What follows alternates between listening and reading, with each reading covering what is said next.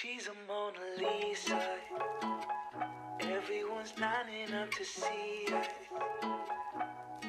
She's a Mona Lisa.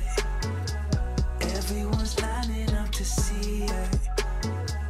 There must be something about her features. You'll find her beauty goes much deeper once you get to meet her. You see her. What's good, Gemini two sides? It's your girl, Sheena Nicole. What's up? What's good? How's everyone feeling? How's everyone, just how are you today? I'm so excited. We are back with another story time, okay? A lot of you guys have enjoyed my story times in the past. And, from my story times, I believe, you're supposed to learn something out of it. It's supposed to be a lesson that you take away from it, something that you've experienced or something similar you've experienced that, you never want to go through again, or something that you've learned from. So we are here at another story time. Now, there isn't a real big lesson behind this besides treat others how you want to be treated. And if you don't expect to be treated whatever ill manner that you are treating someone, you can receive the same thing. I'm not saying it's good to always, hit below the belt just as they're hitting below the belt. But at the same time, if someone is testing you or pushing your buttons and you're the nice one in the situation, I feel like it's decent to, kind of just strike back and let them know, hey, don't mess with me, or hey, this isn't something you could do with me, or this isn't something you could get away with, and keep doing it. You can't, I'm not a pushover. You can't push over on me and think you can only do what you want to do to me and not expect anything in return. So keep that in mind as I tell the story, all right, y'all? Stay with me, stay with me. Okay. And I know I am looking a little rough this morning. I just woke up not too long ago, handled some business, and I feel like doing a story time. And, we're here. So we're going to do a story time before I get my day started. So this story dates back to when I was in college. It was my senior year. And I had this roommate. We were originally friends, but as time went on, we weren't friends anymore. However, we were still staying in the same dorm, and it was one time, because we were not speaking, or there wasn't any good communication there, and it was in the beginning stages of that, I should add that in, where our friendship fell off. So the not talking, it was awkward, but at the same time, it was just, it is what it is. Like, I don't have anything to say to you. You obviously don't have anything to say to me. So, we're both on our sides of the room and everything's good. It was one day I had so many assignments, a lot of homework to do, and I also had to wake up early in the morning and go to my class.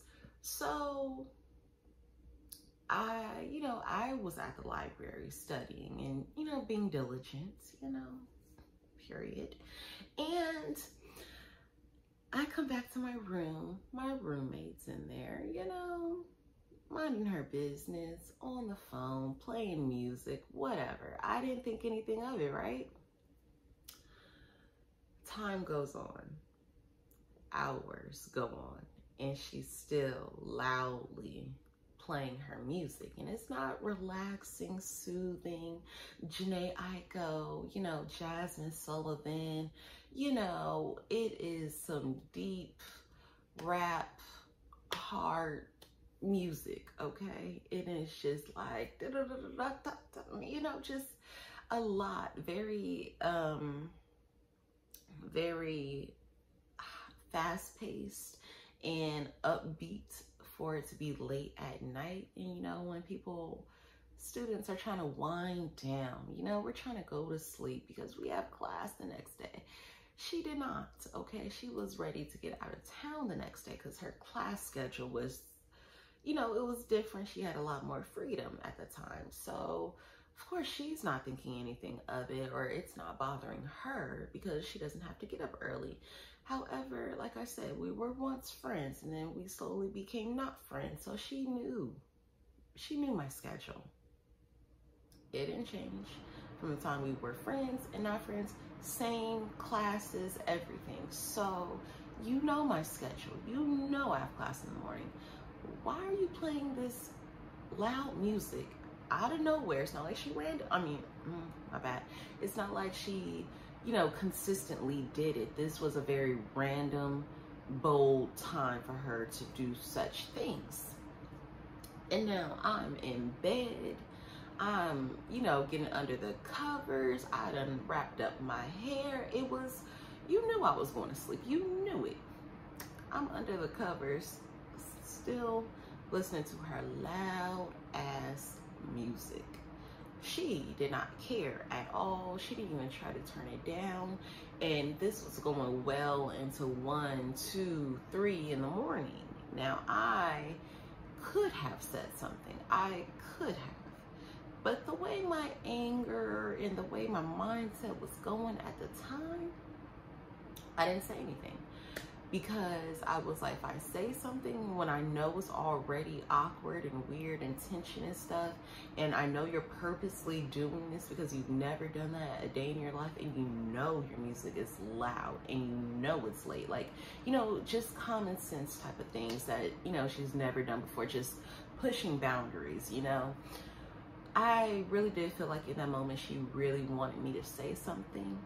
She wanted me to bend to her power. She was doing that on purpose so I could cave in and say something to her. But stubborn old little me, you know, I will even say petty at the time. A graceful petty though. I wasn't, you know, like, you know, just out there with it. But no, so I decided, you know what, she's gonna play her music all night long, whatever. I don't even know what time she turned it off, but I know after it hit that 2 o'clock mark, I said, oh, I got something. I got something for you, hunty, okay? Just wake up in the morning and we're gonna have a nice little gift for you. So, like I said, she's still playing her music very loudly in our room, well into the early morning. And I finally was able to go to sleep. And I remember I was texting people and I was like, you know, basically complaining to my other friends. I'm like, yo, like she's really doing this on purpose. And it's just like, because you've never done this before, so you have to be doing it on purpose. You know, it's like you've complained about other people playing their music super late. So it's just like, you're definitely doing this on purpose to get some type of reaction out of me. But the way I'm set up, my reaction is not going to be what you think. My reaction is going to be outside the box, okay? Something that's really gonna throw you off. So, hear me out, you guys. So I finally go to sleep, right? Go to sleep, get maybe good 3-4 hours of sleep in. My alarm goes off in the morning, super early, ready for class. My phone charger is always by my bed, okay? I always go to sleep, put my phone on the charger, and that's just that. So my phone was in reaching distance when my alarm went off, right? I definitely, you know, turned off my alarm. But what I did do, which was different for me, called me Miss Petty Nicole, okay? In that moment, I've grown since then, okay? I don't hold it against me now. This is some years ago. But yeah, so I turned off my alarm and I turned on my music. Early in the morning, right there on the charger. Her bed was on the other side, and my closet was like, we had a long room. So even though our beds were like over here, the closet area in the bathroom was all the way up there. So it was a long distance, you know, in between where I could have taken my phone, which I normally do, or normally did, to my closet area because we had a little vanity set and all that over there. So, yes, I could have taken my phone over there However, since she was acting different that night, I decided to act different that morning. So she wanted to play music late at night. I was like, well, I'm gonna play my music early in the morning. I'm gonna wake you up, yes. And it's gonna be loud, just like your music was loud. Yeah, we're gonna wake up together, yes. So, definitely put my music on blast, honey. And it wasn't no relaxing, soft, soothing type of music, even though my music is very interchangeable. So it will go from, you know, something soothing to something crazy to shake your ass to calm back down to, you know, it's a little everywhere, but I love it because it's a vibe if you get the vibe. But yeah, so it was like that type of music just everywhere but loud by her bed. And she started, you know, moving and, you know, tossing and turning in her bed and everything. And I'm just like, that's right, that's right, that's right, man, wake that ass up. And so she got annoyed, which is so funny to me. So instead of saying something to me, like I didn't say anything to her that night, she decided to jump up, irritated and annoyed. She started throwing her stuff in her bag. It was out the door. And I don't mean to laugh, it's just because I've witnessed it and I've experienced it, so the images are in my head. And I really thought she was gonna wake up and say something or complain or, you know, say something petty because that was her type of behavior.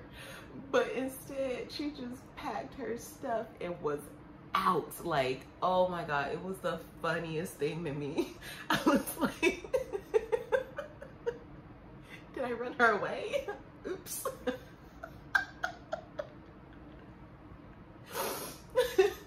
Oh God.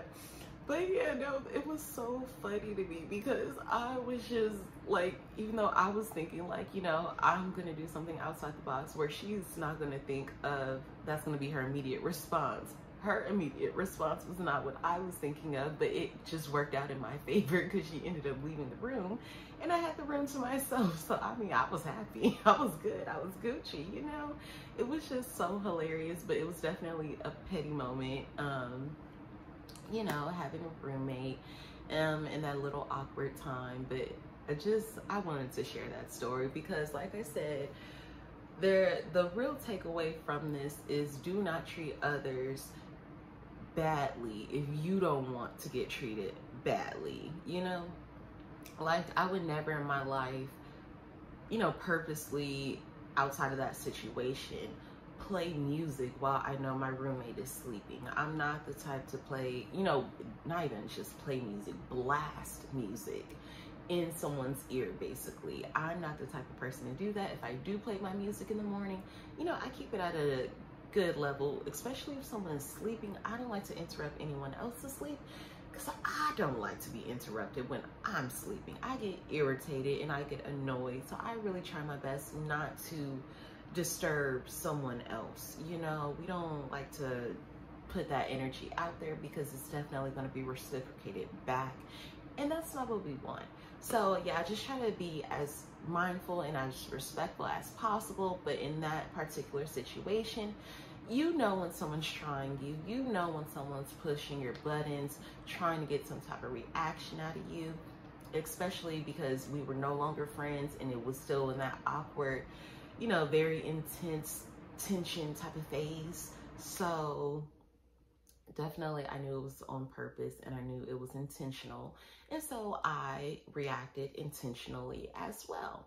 But like I said, that's not within my normal everyday character because that's not what I do. But you do have to kind of strike back at someone who thinks that they can get away with certain things, or they think, you know, you're not going to say something about it. It's just not even say anything about it. I just reacted and that was my response. So anyways, if you guys thought that was funny, go ahead and like this video for me. I'm gonna keep it nice, sweet, and short, and I hope you guys have a lovely day. The Mona Lisa, everyone's lining up to see her.